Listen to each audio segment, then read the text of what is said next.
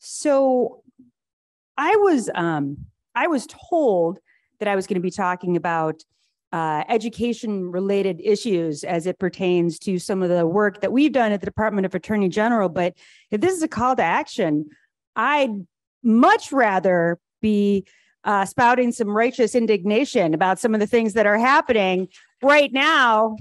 So, I mean, I could talk about our efforts at restorative practices in schools and ending the, pipeline from school to prison and all the rest of it. But instead, maybe I'll do this.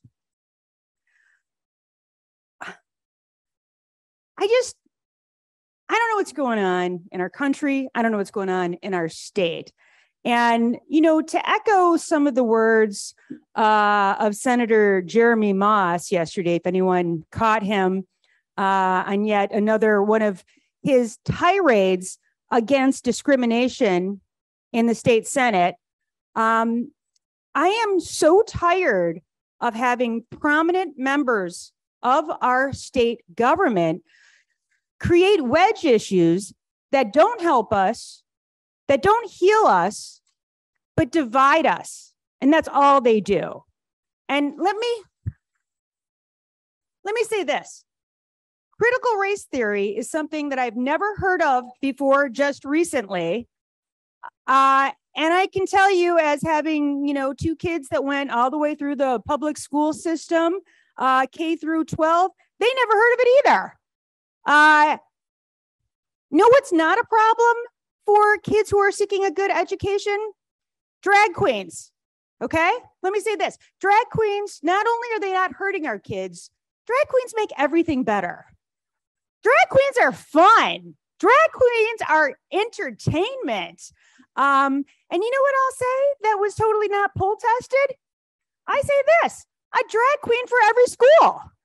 That is what would be fun for kids and lift them up when they are having emotional issues. But I am just so sick and tired of having marginalized minority members of our communities and of our state be used as target practice, instead of us all coming together and understanding that we need to take all communities in our state and lift them up and not tear them down. And that if we really want to do things like improve education for not just some kids, but all kids, if we want to improve healthcare for not just some people in our state, but all people, if we want to make sure that we have affordable housing for everyone in our state and clean air and clean water, the way to do it is not by hammering already hurting minority communities. It doesn't help anyone. And all it does is divide us. And it makes us a worse state. And it makes us a worse country. And nobody needs that. So let me say this to you all. How about we just all start working on issues that really impact people together, instead of trying to create and fabricate fake issues that are not actually a thing, that only divide us and help absolutely no one. Can we maybe do that? Is that something that we can strive for? Sorry, I just had to say those things. Does anybody still want to hear about our work with we've done a bunch of stuff, but I don't probably have any time left after that. Anu, what do you think? I can go, all right. It's a pleasure to be here. I'm not going to talk about drag queens at all during the course of this speech. That was written by a staffer who asked me not to speak about drag queens. So in regard to equity in education, here's some things that I'd like to say about that. Firstly, when I came into office, I inherited a case that was called Gary B. v. Snyder. It became Gary B. v. Whitmer, I'm sure, much to the chagrin of our current governor. But my perspective was a little different than my predecessors, because I believe that all students have a constitutional right to an education, no matter how poor you are, and no matter how black or brown you are. You have a right to be taught to read, and write and learn basic mathematics. Schools shouldn't be just a place to house you and house you poorly for a certain number of hours a day. But whether or not there's a constitutional right to an education was the very question that was posed before the United States Sixth Circuit Court of Appeals in 2020. And it involved whether or not there should be a requirement of minimally adequate education that gives students foundational literacy. And we talked about how important this was for democracy. How do you become educated enough to know how to vote if you were never taught how to read?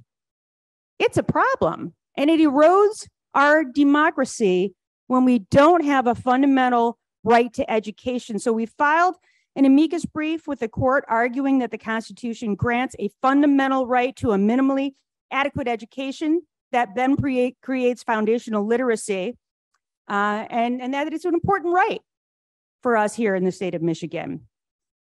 Again, better educated residents are aware and able to exercise their rights of citizenship, not just voting, but also freedom of speech. And anyone who is deprived of those rights cannot fully participate in their democracy. And those who are able to exercise their constitutional rights then can rise above racial and socioeconomic barriers.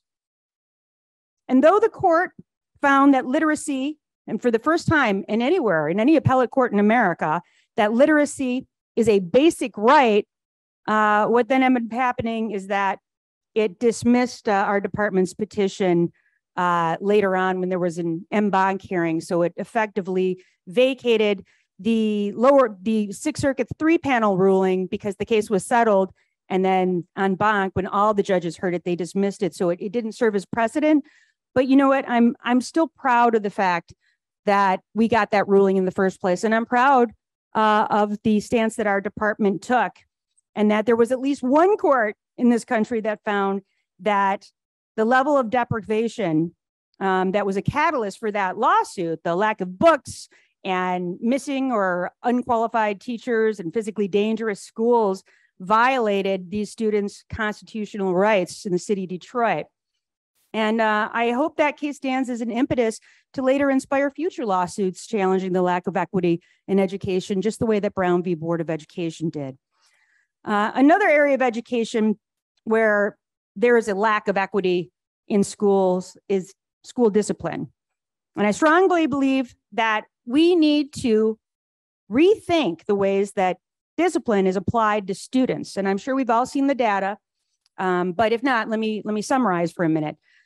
Several prominent studies have shown the adverse effects and lifelong impact that exclusionary discipline practices have on students. And there is a clear correlation between exclusionary school discipline and an increased rate of incarceration. And of course, we call that the school to prison pipeline. The connection between school suspension and later involvement in the criminal justice system is a very direct one. And many schools still continue to have zero tolerance rules that mandate exclusionary discipline, when researchers have referred to this as the criminalization of school discipline. So we have found, and many researchers have found, a direct correlation between the use of restorative practices and a student's GPA. So restorative justice is a practice that emphasizes repairing the harm to the victim and the school community caused by the pupil's misconduct instead of suspension and instead of expulsion. And this can make such an enormous difference to the lives of so many students. Those who have more exposure to restorative justice practices have improved academic achievement, and using practices like nonviolent communication, non-judgmental listening, victim and offender mediation, and community building circle time. It helps students manage their emotions. It makes them feel more supported and safe and understood. And it allows them to have a greater focus on academics. It works. I know it sounds mushy, right? I know there are people who will be listening to this and saying, like, circle time, what's that? But I've seen it.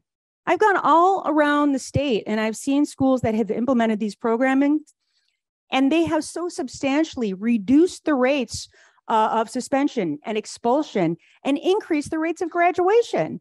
And that's a big deal. That's a big deal. So last year, I led 23 attorneys general in sending a letter to the U.S. Department of Education and Justice to reissue 2014 guidelines that had been repealed under the Trump administration that addressed racial disparities in school discipline. And the letter also asked that reissued guidelines be expanded and address the disparate use of discipline against students based on their sex, disability, sexual orientation, and gender identity. And we issued an op-ed along with NEA President Becky Pringle, who actually came to town, and we did a tour of the Lincoln Park School District, who has implemented such a program and done an amazing job at it, one of leaders in the nation in Lincoln Park. And, you know, what we know to be true, of course, is that when you're talking about these positive behavioral practices, they make schools safer. And of course, they reduce the disproportionate impact on Black students, Hispanic students, AAPI students, Indigenous, disabled, LGBTQ kids, all of them. And so we feel as though if you're talking about the school to prison pipeline, this is one of the most important things that we can possibly do. And especially right now, with kids just hurting as much as they are as a result of the pandemic. You know, kids are acting out in school more than ever because of it. And we need to be understanding. And, you know, every kid that's disruptive doesn't mean that kid's going to come back to school with an AR-15. You know, some kids are acting out because they're hurting inside. And we have to care not just about their, I'm getting the wrap it up sign. We have to not just care about their, I'm sorry, I talked about drag queens for a like disproportionately long time during the course of my speech. But I'm telling you, these restorative practices, I'm so hopeful that more and more school districts will see how important they are. We need more social workers. We need more psychologists. We need more therapists. And we need a lot more understanding. Also, less guns. How about that? Sorry, I just threw that in. Sorry, I'm really trying to stick to the script, but this is very hard for me to do, always.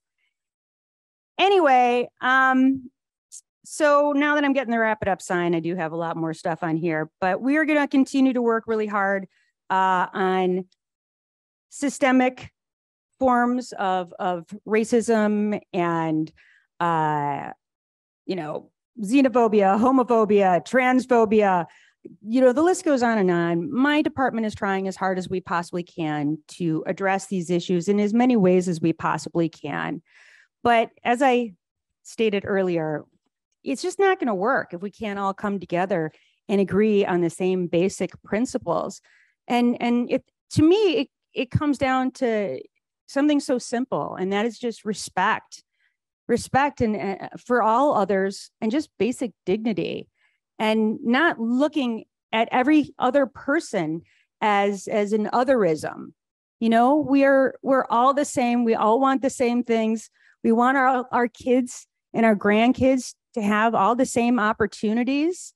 And we ought to reject hate, no matter who it's levied against, you know? And I really respect what I know so many of you in this room are trying to do. And I just hope that we can move forward and make some progress and actually help the people that we are working so hard to try to serve, and that we all can see that each and every one of us is entitled to equal dignity and equal protection under the law. So thanks for having me. And I'm just saying, next time you guys put one of these on, maybe a drag queen for some entertainment in between would be a little fun, is all I'm saying. So just saying, it's a good time. All right. Thank you so much. Appreciate you having me. Have a great rest of your conference.